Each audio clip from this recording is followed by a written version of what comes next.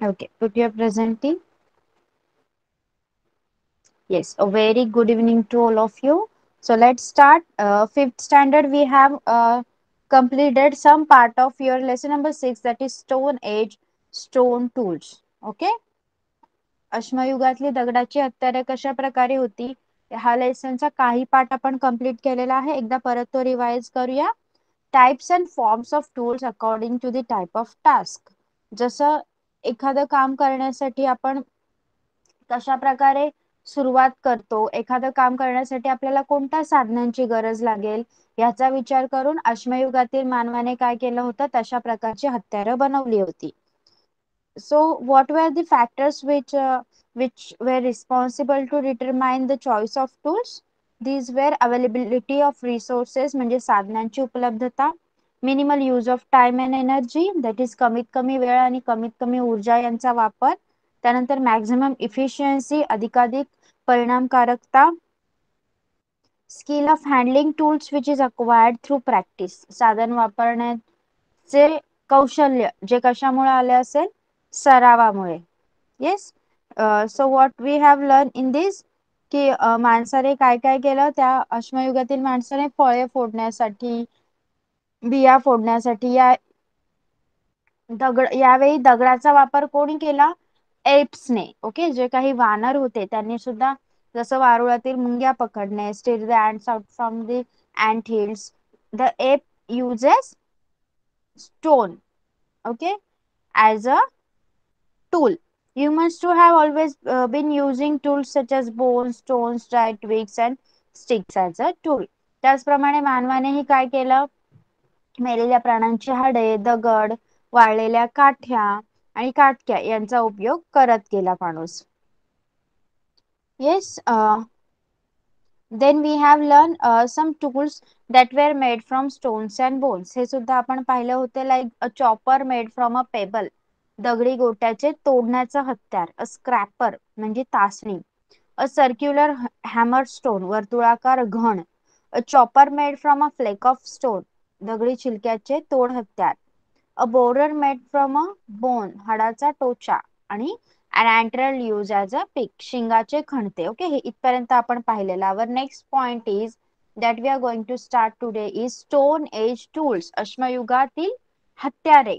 पहा, the period from which mainly stone tools are found as called the stone age. बघा, ज्या काळातील हत्यारांमध्ये मुख्यतः दगडाचीच हत्यारे, दगडाने बनवलेलेच टूल्स, दगडाने बनवलेलीच हत्यारे मिळायला लागली, त्याच काळाला आपण स्टोन एज असं म्हणतो. स्टोन एज म्हणजे अश्मयुग. Okay, the stone age is divided into three periods on the basis of the shape and the type of tools found. हत्यारांचा आकार आणि प्रकार यावरून या स्टोन एजचे तीन पिरियड, तीन कालखंड केले आहेत. बघा, स्टोन एज, स्टोन म्हणजे काय, दगड, दगडालाच मराठीमध्ये अश्म सुद्धा म्हणतात, म्हणून स्टोन एजला आपण मराठीमध्ये अश्मयुग असं म्हणतो. ओके, मग ज्या प्रकारे हे हत्यारं सापडली, त्यांचा आकार आणि त्यांच्या प्रकारावरून काय केलं गेलं, ह्या स्टोन एजचे, ह्या अश्मयुगाचे तीन पिरियड करण्यात आले, तीन कालखंड करण्यात आले. बघा, first is old stone age और Paleolithic age. Paleo means old and lithos means stone. See. First is old stone age किंवा Paleolithic age. यामध्ये पॅलिओचा अर्थ होतो ओल्ड आणि लिथोस म्हणजे स्टोन, म्हणजे पुराश्मयुग, पुराश्मयुग. मिडल स्टोन एज और मिझोलिथिक एज, की middle stone age and मिझोलिथिक age म्हणजेच काय, मिझो, मिझो म्हणजे मिडल म्हणजे मधला. ओके, म्हणजे मध्याश्मयुग. And third one is new stone age और निओलिथिक एज. निओ म्हणजे न्यू, ओके, म्हणजेच नवाश्मयुग. पॅलिओलिथिक एज पुराश्मयुग, मिझोलिथिक एज मध्याश्मयुग आणि Neolithic age is नवाश्मयुग. Okay, let's study them one by one.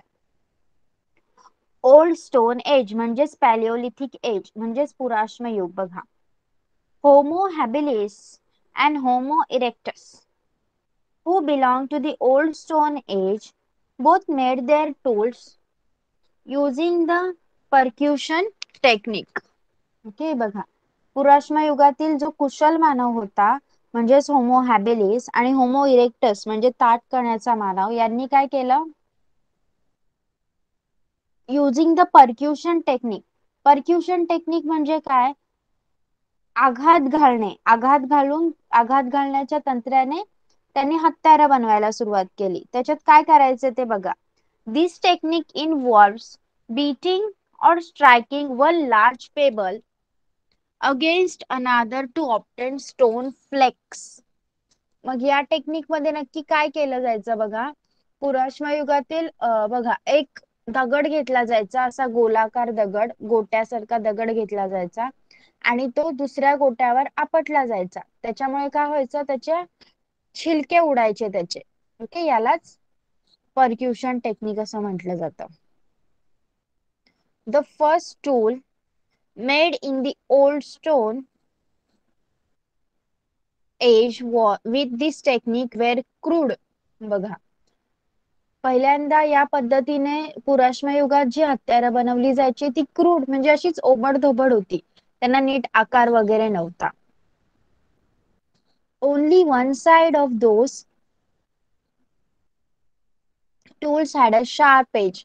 मग त्या हत्यारांना काय केलं जायचं? त्या हत्यारांची एकच बाजू थोडीशी अशी धारदार असायची. सच tool R non age chopper. त्याला तोड हत्यार म्हटलं जायचं. ओके, तोड हत्यार म्हणजे चॉपर म्हटलं जायचं. Like this, C you can see it. Okay,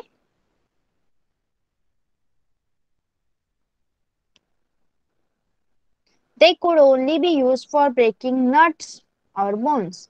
मग त्यांना एका साइडला धार होती त्या हत्यारांना, त्यामुळे त्यांना त्याचा उपयोग कशासाठी व्हायचा? कठीण कवचाची जी फळं आहेत लाईक नट्स ते फोडण्यासाठी आणि फॉर ब्रेकिंग बोन्स आणि हाडे फोडण्यासाठी व्हायचा.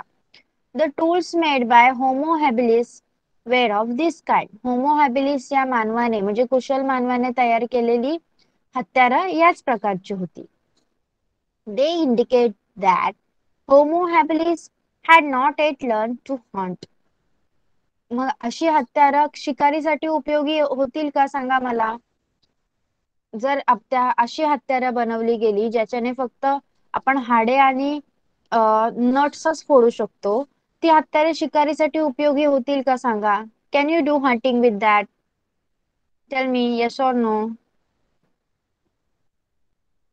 The tools which were made by Homo habilis, can they be used for hunting?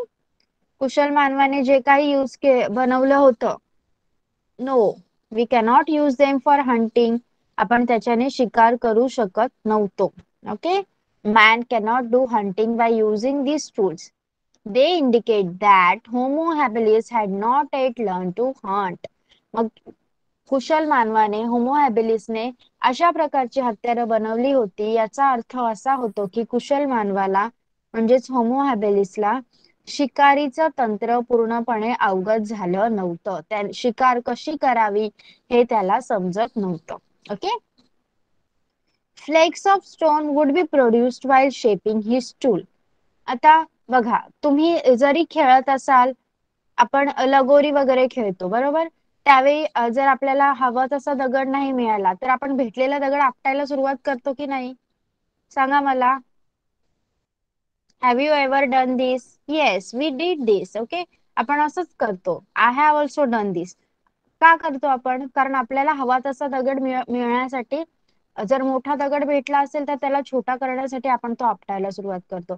आणि आपटताना काय होतं बघितलंय का तुम्ही? तो फुटतो म्हणजे काय? त्याचे छिलके उडतात.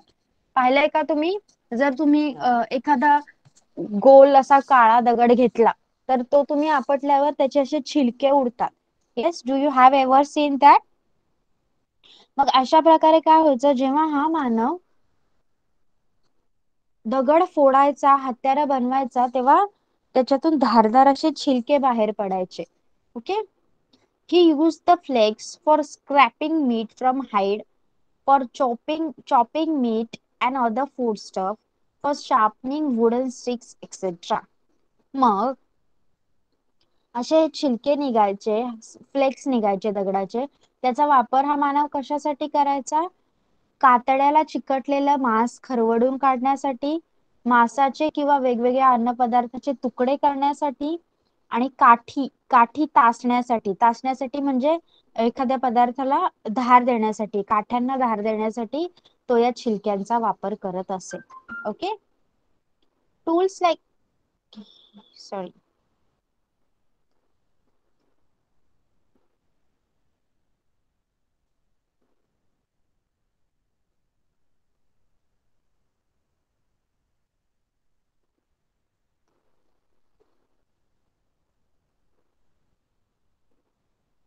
Tools like the hand axe and cleaver made by Homo erectus are more proportionate and symmetrical than the choppers made by Homo habilis. बघा, कुशल मानवाने हत्यार बनवलेलं त्याच्यापेक्षा ताठकण्याच्या मानवाने बनवलेली कुऱ्हाड आणि फरशी ही हत्यारं जास्त सिमेट्रिकल होती, प्रमाणबद्ध होती. Okay.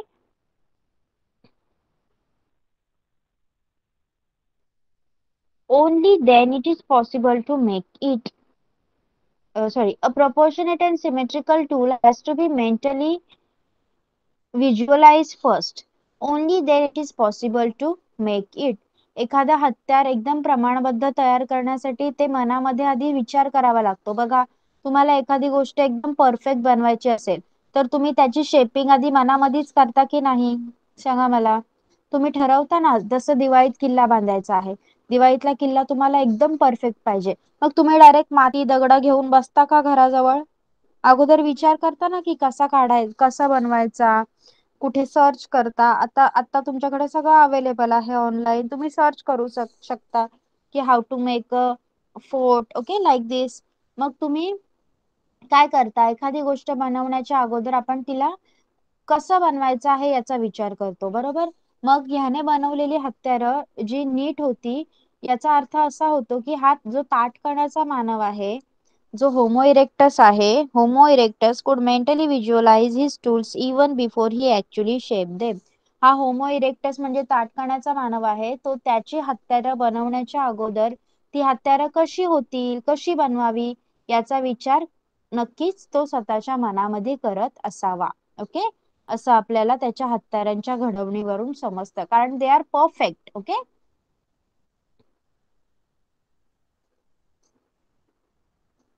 To obtain stone flakes, he used things like antlers.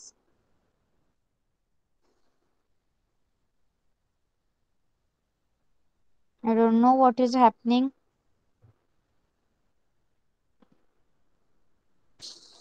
Okay, कदाचित झूम केल्यामुळे ते सारखं वर खाली होतंय. See, to obtain stone flakes, he used things like antlers as hammers. बघा, दगडाचे छोटे छोटे छिलके काढण्यासाठी त्याने काय केलं? त्याच्याकडे हॅमर नव्हती, घण नव्हता, मग त्याने काय केलं? शिंगासारख्या वस्तूंचा वापर केला. Okay. He further sharpened the edges of those flakes by scraping off smaller pieces to make scrapers with very sharp edges. त्याने काय केलं? काढलेले जे छोटे छोटे छिलके होते, त्या छिलक्यांच्या कडांचा पुन्हा बारीक बारीक छिलके काढून त्यांना अधिक पातळ धारेच्या खरवडण्या आणि तासण्या बनवल्या. म्हणजे खरवडण्यासाठी आणि तासण्यासाठी वेगवेगळे टूल्स बनवले. It means that Homo erectus was using different tools for different tasks according to the demand of the task. म्हणजेच याचा अर्थ असा होतो की होमो इरेक्टस म्हणजे ताठकणाचा मानव हा कामाच्या आवश्यकतेनुसार वेगवेगळी हत्यारं वापरत होता. ओके. बघा, इथे काही हत्यारं आहेत बघा. Removing minute flex from bigger flex कशा प्रकारे करतात? त्यानंतर दिस is a chopper, this is a stone hammer, antler used as a hammer, and removing minute flakes from smaller flakes, a hand axe is there. Okay. Now, are you getting? समजतंय ना सगळ्यांना? 5th standard. You all are getting? Tanmay, Aniket, साची? Yes. Okay चला. With his improved tools, Homo erectus could have a greater variety of food because he could now hunt a variety of big and small animals. These included mainly the deer, bison, rabbit, etc. बघा आता या ताठकणाचा मानव म्हणजे हा homo erectus आहे, याच्याकडे हत्यारं येऊ लागली, त्याला नवीन नवीन हत्यारं बनवता येऊ लागली. त्यामुळे तो जे अन्न खात होता ते पण बदलत गेलं. त्याला आता छोट्या मोठ्या प्राण्यांची शिकार करता सुद्धा येऊ लागली होती. आता त्याला प्रत्येक वेळी कंदमुळे किंवा फळेच खाऊन जगायला लागणार नव्हतं. आता तो छोट्या मोठ्या प्राण्यांची शिकार त्याने बनवलेल्या हत्यारांनी करू शकत होता. त्यामुळे तो काय काय खात होता, आता हरिण, ससा, गवा अशा प्राण्यांची शिकार करून तो खात होता. The Neanderthal man made further progress in tool making technique. He began to make smaller tools. बघा मग आता हा आहे Neanderthal man. Yes, Neanderthal man म्हणजे शक्तिमान मानव. शक्तिमान मानवाने काय केलं, तो याच्यानंतरची पिढी होता होमो इरेक्टस नंतर निअँडरथल मॅन आला की नाही, म्हणजे त्याची जी बुद्धी होती ती जास्त होती.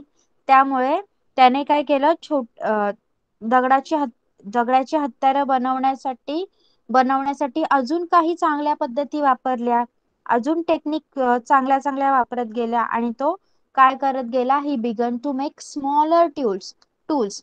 आता मोठा एकदम, मला सांगा तुम्ही एखाद्या ठिकाणी शिकारीला जात आहात, मग तिथे मोठं हत्यार घेऊन जाणं सोयीचं असेल की लहान हत्यार, सांगा. मोठं हत्यार घेऊन जाणं सोयीचं आहे की लहान हत्यार?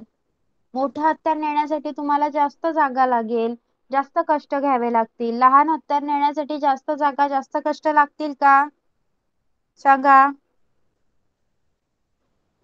Tell me. आवाज येतोय ना सगळ्यांना? Can you here me? Yes Tanmay, tell me. आपण लहान हत्यार घेऊन घेऊन जाणं सोयीचं असेल की मोठं हत्यार? What should we take along with us? तुला मोठी बॅग उचलायला सांगितली आणि लहान बॅग उचलायला सांगितली, तू काय उचलणार? येस, लहान, स्मॉल, गुड. ओके. त्यामुळे लहान हत्यार बनवण्याची टेक्निक कोण शिकून होतं, कोणाला येऊ लागली? निअँडरथल मॅनला. ओके, शक्तिमान मानवाला. Homo Sapiens brought about a revolution in the technique of making tools. बघा या बुद्धिमान मानवाने दगडी हत्यार तयार करण्याच्या तंत्रात आता क्रांती घडवून आणली होती. He devised a technique of obtaining long and narrow blades of stone. त्याने काय केलं, दगडापासून लांब पातळ पाती काढण्याचं तंत्र विकसित केलं होतं. He made various implements like the knife, scraper, borer, chisel, etc. मग त्याने काय काय सुरुवात केली बनवायला, त्याने दगडाची लांब लांब पातळ पाती काढायला सुरुवात केली आणि त्या लांब पात्यांपासून सुरी, तासणी, टोचा, छिन्नी हे सगळे हत्यारं बनवायला सुरुवात केली. He also began to use ivory and rare stones of the quartz variety for making tools and other articles. आता त्याने काय केलं, हत्यार आणि इतर वस्तू तयार करण्यासाठी गारगोटी पाहिली आहे तुम्ही? या गारगोटीच्या वर्गातील जसे दुर्मिळ दगड, हत्तीचे दात यांसारख्या वस्तूंचा उपयोग तो करू लागला. Okay. Homo sapiens had made significant progress in gaining knowledge of his environment and in the technique of making tools and obtaining food. बघा बुद्धिमान मानवाने काय केलं होतं, हत्यार बनवण्याचे तंत्र, तो ज्या परिसरात राहत होता त्या परिसराचं ज्ञान आणि अन्न मिळवण्याचं तंत्र यामध्ये खूप प्रगती केली होती. नाही दिसत. Okay weight. Okay sorry.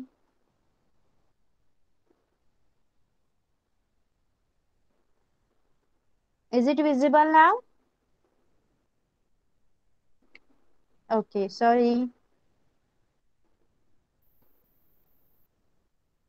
See, Homo sapien had made significant progress in gaining knowledge of his environment and in the technique of making tools and obtaining food.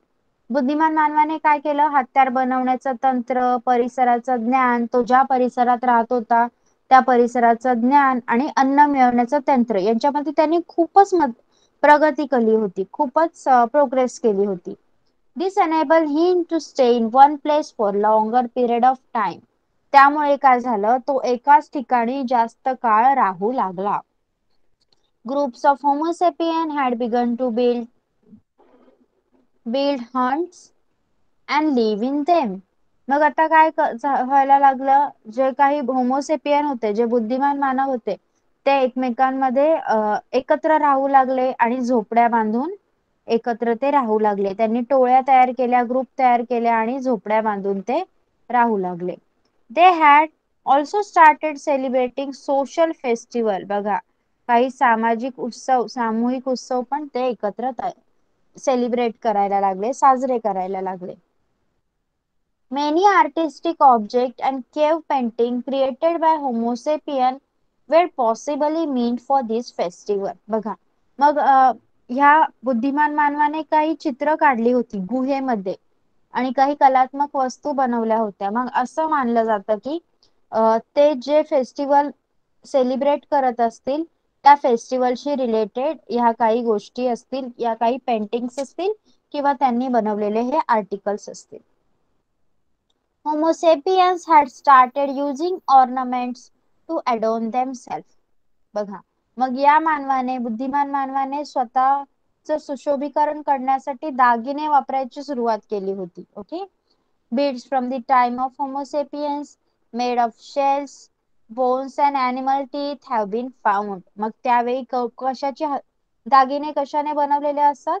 वेगवेगळ्या प्रकारचे शंख, हाडे, प्राण्यांचे दात या सगळ्यांपासून तयार केलेले दागिने आणि त्या काळात काही मणी देखील भेटले आहेत.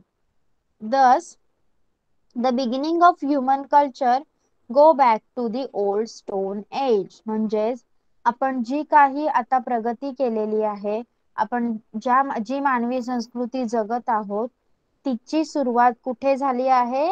In the old stone age. पुराश्म युगातच आपल्या या मानवी संस्कृतीची सुरुवात झाली आहे. Have you understood now? Yes, have you understood till here? Fifth standard? Tell me.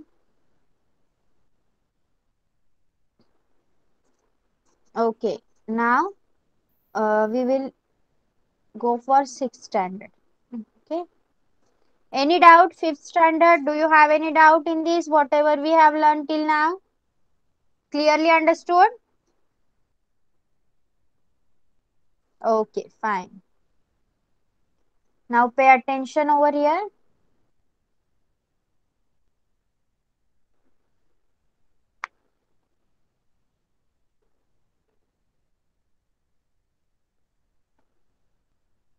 Okay, in the last lesson we have learned about Buddha Sangha, then Lokayat. Yes. Now Yes. we are going to start with Judaism. Okay. म्हणजेच Jew धर्म. Have you ever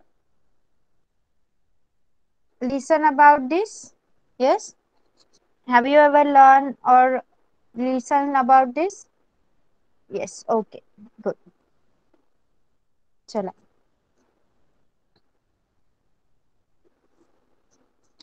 People belonging to the Jewish religion may have arrived in Kochi in Kerala around the 1st to 3rd century of the Christian era. बघा, इथे काय सांगितलं आहे? जोविश धर्माचे, Jew धर्माचे जे लोक होते ते पहिल्या 3 शतकांपर्यंत केरळा येथील कोची येथे त्यांचं वास्तव्य होतं किंवा तिथे ते आले असावेत असं मानलं जातं. Okay. They believe that there is only one God. मग हे ज्यू धर्माचे लोक असं मानतात की देव एकच आहे. Judaism emphasizes justice, truth, peace, love, compassion, humility, charity, ethical speech and self-respect. मग या ज्यू धर्माच्या शिकवणीत कोणत्या गुणांवर भर दिलेला आहे? न्याय, सत्य, शांतता, प्रेम, करुणा, ह्युमिलिटी म्हणजे विनम्रता, चॅरिटी दान करणे, इथिकल स्पीच म्हणजे चांगलं बोलणे अँड सेल्फ रिस्पेक्ट म्हणजे स्वाभिमान. या सगळ्या गुणांवर त्यांनी भर दिलेला आहे. There prayer house is non as सिनॅगॉग. बघा, त्यांच्या प्रार्थना स्थळाला, जसं हिंदूंच्या प्रार्थना स्थळाला मंदिर म्हटलं जातं, मुस्लिम धर्माच्या प्रार्थना स्थळाला मस्जिद म्हटलं जातं, तसं ज्यू धर्माच्या प्रार्थना स्थळाला सिनॅगॉग असं म्हटलं जातं. Okay, this is सिनॅगॉग, you can see this.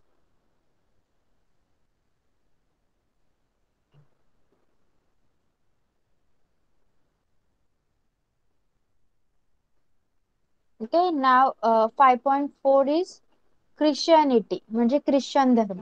पहा, Christianity is a religion founded by Jesus Christ that we all know. Christian धर्माची स्थापना कोणी केली आहे? येशू ख्रिस्तांनी. He has spread all over the world. It has spread all over the world. आणि हा धर्म जगभर पसरलेला आहे.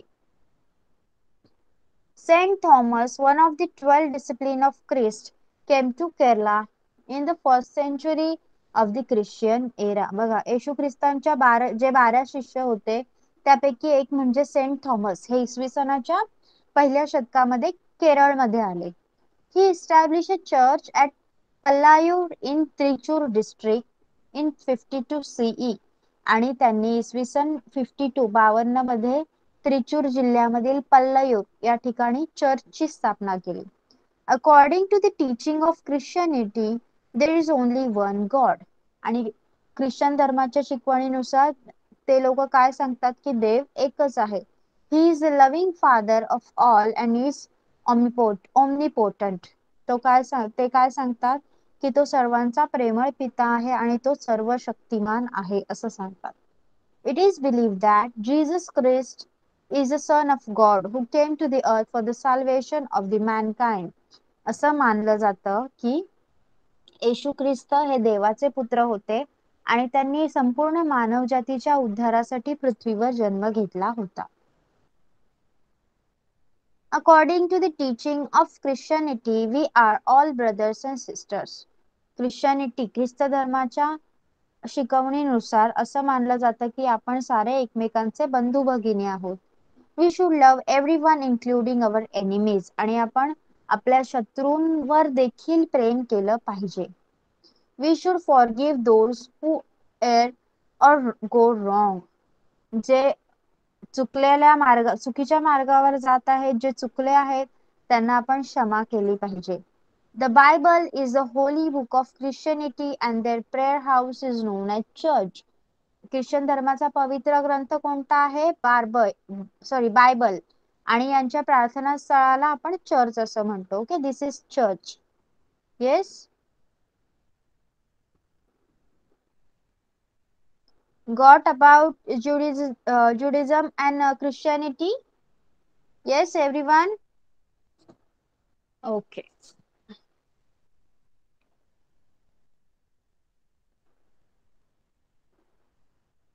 Now Islam. Islam is a monotheistic religion. इस्लाम हा एकेश्वरवाद मानणारा धर्म आहे. There is only one Allah and Muhammad in his prophet. बघा, अल्लाह एकच असून मोहम्मद पैगंबर हे त्यांचे प्रेषित आहेत असं सांगितलं जातं. The message of God is revealed through him in the holy book of Quran Sharif. मग ईश्वराचा जो काही संदेश आहे तो या पैगंबरांमार्फतच पवित्र कुराण या धर्मग्रंथामधून सांगितला गेलेला आहे. The word Islam means piece. इस्लामाचा अर्थ आहे शांती. It also means surrender to Allah. आणि अल्लाहला शरण जाणे याचा इस्लामचा अर्थ हा सुद्धा होतो. The teaching of Islam is that Allah is eternal, absolute, all powerful and merciful. बघा,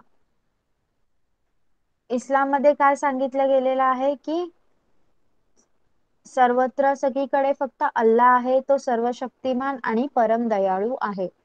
The Quran Sharif provides guidance on the purpose of human existence is to worship Allah.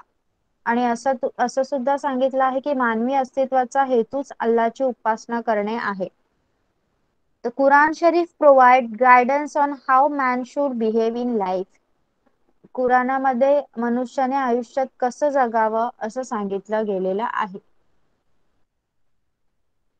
Since ancient times there have been trade relations between India and Arabia. Arab traders used to visit the ports on the coast on Kerala. बघा, प्राचीन काळापासूनच भारत आणि Arabia, अरबस्तान या देशांमध्ये व्यापार चालू आहे. त्यामुळे अरबस्तानातील जे व्यापारी होते ते केरळच्या किनाऱ्यावरील बंदरांना भेट देण्यासाठी तिथे उतरत असत. इस्लाम spread in Arabia in the 7th century CE. काय? आदेश माईक ऑफ करायचा आहे.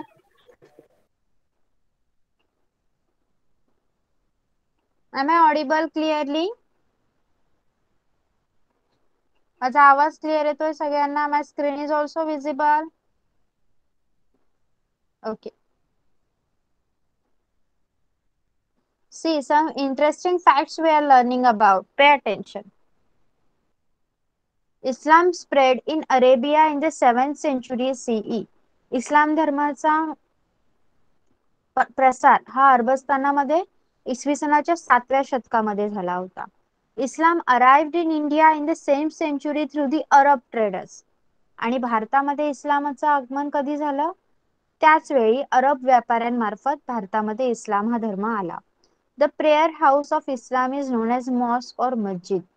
इस्लाम धर्माच्या प्रार्थना स्थळाला आपण मॉस्क किंवा मस्जिद असं म्हणतो. दिस is a mosque. Okay.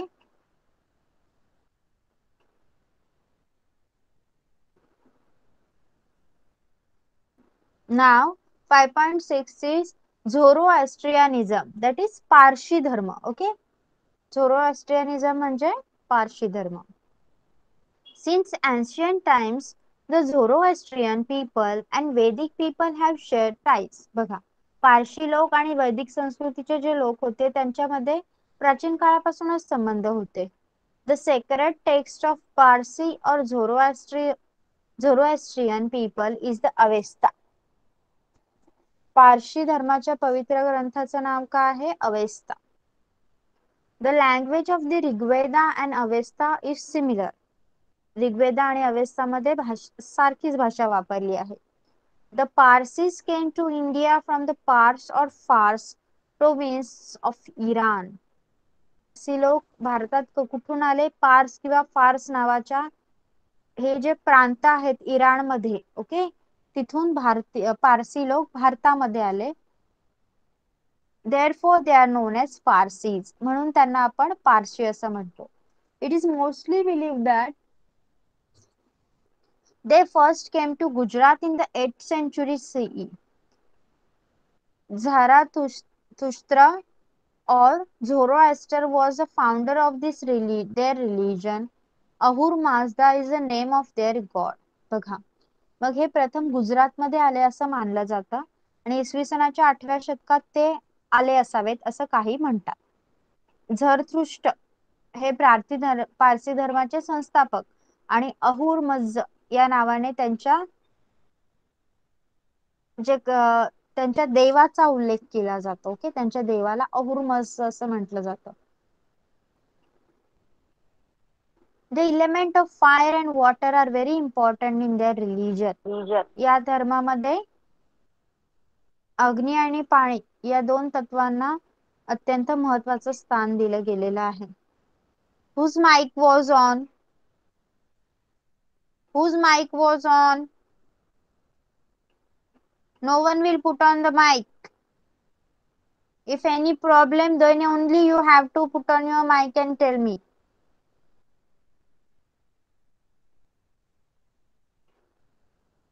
The sacred fire burns in the temples which are known as agyaris.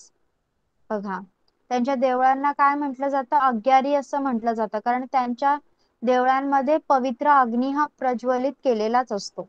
At the core of Parsi thinking are three main principles of conduct, namely good thoughts, good words and good deeds. बघा, पारशी विचारसरणीचा गाभा काही तीन प्रमुख आचरण तत्वावर आहे. ते म्हणजे उत्तम विचार, गुड थॉट्स, उत्तम विचार, गुड वर्ड्स, उत्तम वाणी, गुड डीड्स म्हणजे उत्तम कृती.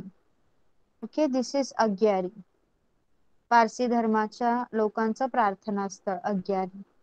Okay, here we have completed your lesson. Understood clearly? Shall I ask you the question answer now?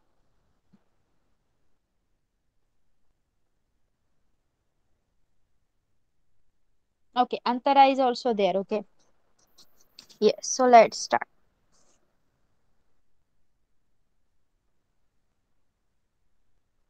First, the principle of dash dash is very important in Jainism. Jain धर्मात टिंबटिंब या तत्वाला महत्व दिलं गेलं आहे.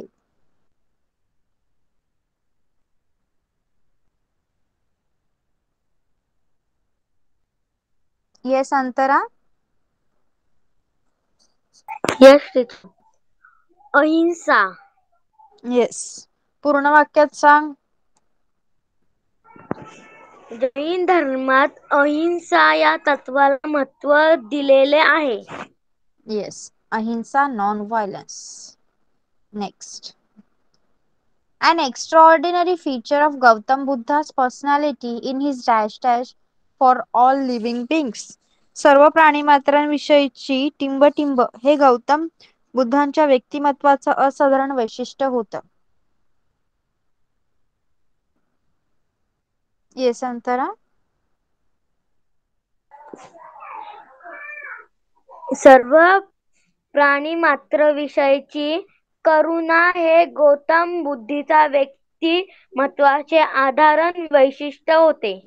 असाधारण वैशिष्ट्य. ओके, करुणा म्हणजे compassion. Now answer in short. नाव लिहायचं आहे तुम्हाला चॅट बॉक्स मध्ये. What wear the teaching of Vardhman Mahavir? What wear the teaching of Vardhman Mahavir? Vardhman महावीरांनी कोणती शिकवण दिली?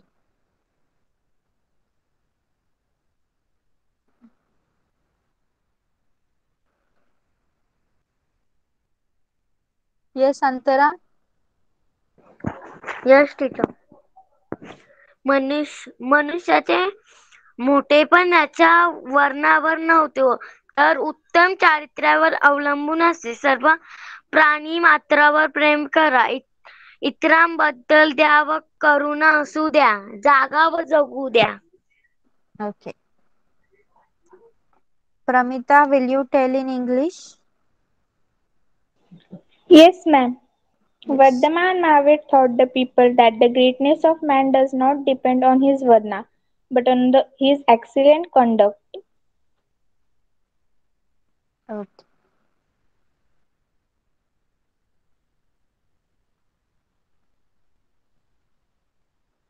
Which famous quote of Gautam Buddha have you read here? What values does he uphold? Gautam बुद्धांचे कोणते वचन विख्यात आहे? त्यातून कोणती मूल्ये प्रकट होतात?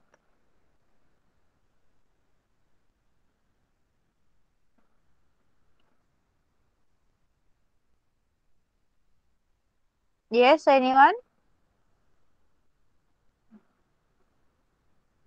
Yes, Antara. Yes teacher.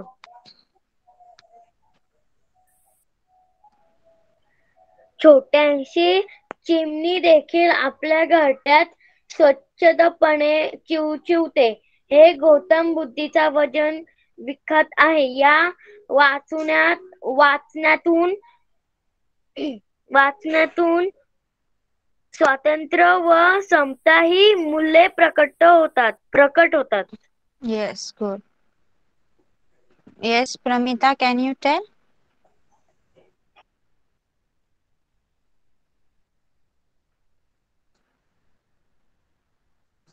Yes, Yes, Pramita. ma'am. One of his famous quotes is that even the little quail can chirp freely in her nest. This shows his thinking on the values of freedom and equality. Yes.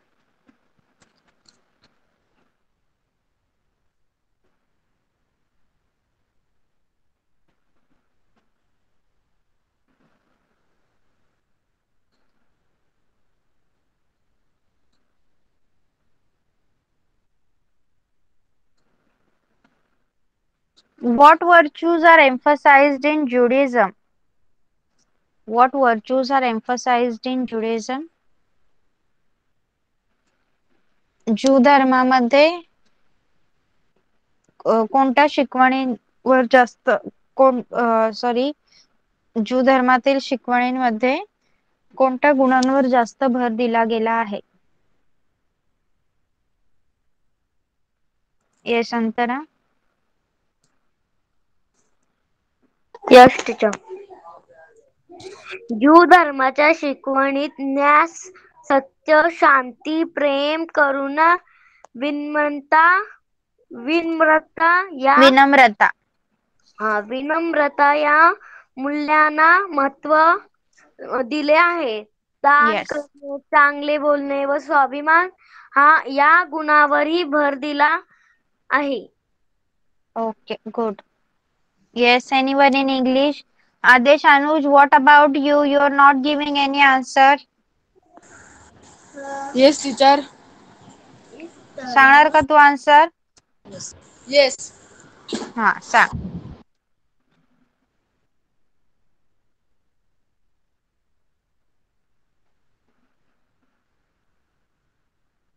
सांग Anuj.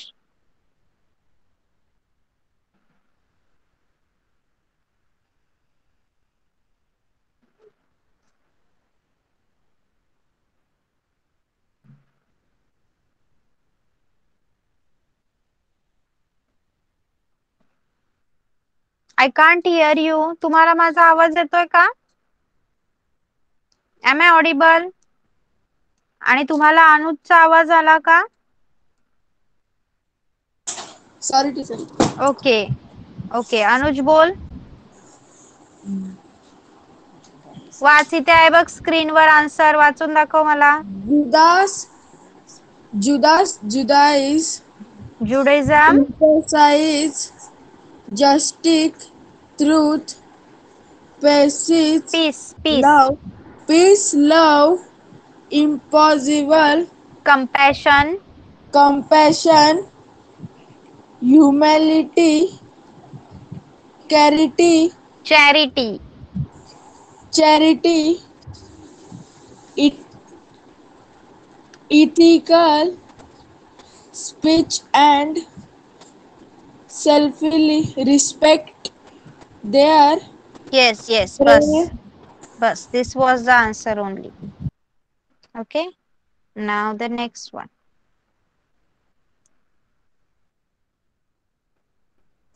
What are the teachings of Christianity? What are the teachings of Christianity? Christian धर्मामध्ये काय सांगितलं आहे? Pramita. According to the teaching of Christianity, there is only one God.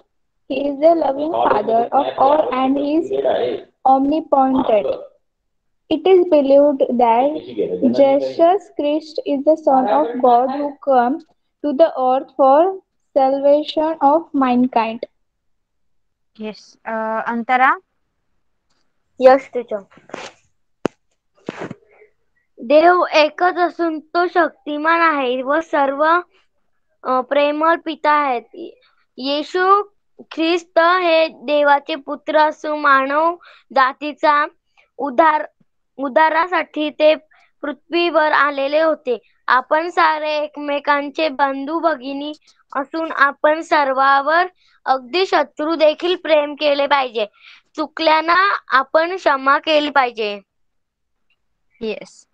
Next is what are the teachings of Islam? इस्लाम धर्मामध्ये काय शिकवण दिलेली आहे? What are the teachings of Islam? Pramita. Yes, ma'am. The teaching of Islam is that Allah is eternal, absolute, all, all powerful, and merciful. The Merciful. purpose merciful. The purpose of human existence is to worship Allah. The Quran Sharif provides Quran Sharif. Quran Sharif. Quran Sharif provides guidance on how man should behave in life.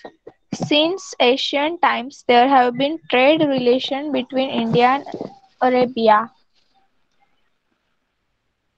Okay, no need to that. Yes, Antara. Yes teacher. Allah एकच असून मुहम्मद पंगबर पैगंबर. पैगंबर हे त्याचे प्रेषित आहे. अल्लाह सर्वकाली व सर्वत्र आहे. तो सर्वशक्तिमान आणि परम दयालू आहे. अल्लाची उपासना करणे हाच माणसाचा जीवनाचा मुख्य हेतू आहे. Yes. Last question is, what is the core of Parsi thinking? Parsi विचारसरणीचा गाभा कोणता आहे? Yes, Pramita. Yes, ma'am. At the core of Parsi thinking are the three main principles of conduct, namely God thoughts, God words, and God deeds. Yes.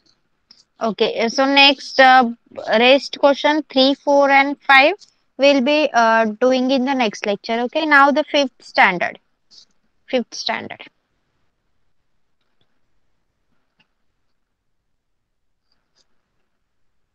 On the basis of Stone Age, on the basis of shape and the type of tool, how Stone Age, in which three period the Stone Age is divided? Yes, tell me. On the basis of shape and type of tool, on in which three period the Stone Age is divided into? Into which three period the Stone Age is divided? कोणत्या three period मध्ये stone एजचं division केलेलं आहे? सांगा लवकर. अनिकेत, साची, Tanmay. Okay, Tanmay, put on your mic. Yes, Okay, read this. first, Old Stone Age or pa- Paleolithic. Paleolithic Age. Paleo means old and litho means stone. Second, Middle Stone Age or Mesolithic Age. Meso means middle. 3. New Stone Age or Neolithic Age. Neo means new. Okay, समजला आता? Yes. Okay, next.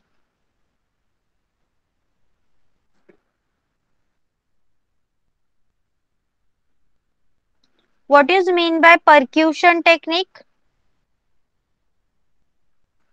Percussion technique मध्ये तो मानव काय करायचा? What is mean by percussion technique? Tell me. Anyone from fifth standard? Okay, Pramita sang. The technique involves beating or striking on large pebble against another to obtain stone flakes. Okay, Tanmay. The technique involves beating or striking one large pebble against another to obtain stone flakes. Okay, pebble. That is pebble. Okay. Okay.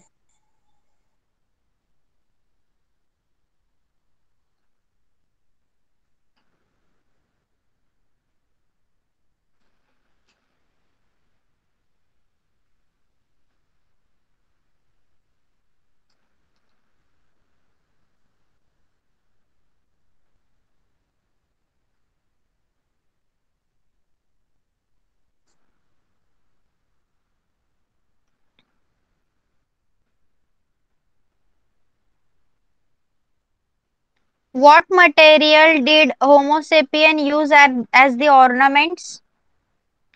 What material were used by Homo sapien as ornaments? Ornaments दागिने म्हणून त्यांनी कोणते material use करायला सुरुवात केली होती?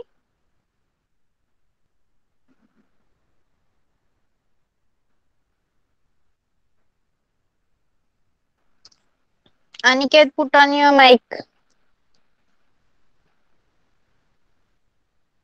Yes, ma'am. Okay, read this. Yes. The Beads. beads from the time of Homo sapiens made of shields, bones, and Bones. animals' teeth have been found. Thus, the Okay, stop. Okay, these were the material which were used by Homo sapien as ornaments. Okay. Okay, Pramita, I have not uploaded that. Okay, yesterday I have not uploaded that. Today I am going to upload both. Yes. Okay. So we are going to stop over here now. Everyone, 5th and 6th standard, have you clearly understood whatever we have did today? Tell me. Yes. For 6th standard, we have completed our lesson, and your homework will be whatever question 1 and 2 we have taken, that I am going to upload today. I have not uploaded yesterday's homework for science. Yes, I am going to upload both of you, science and history's homework for both of you. Okay. Now you can leave the class. Bye bye everyone. Bye, teacher. Take care. Thank you. Bye bye. Welcome. Bye. bye teacher. Bye bye.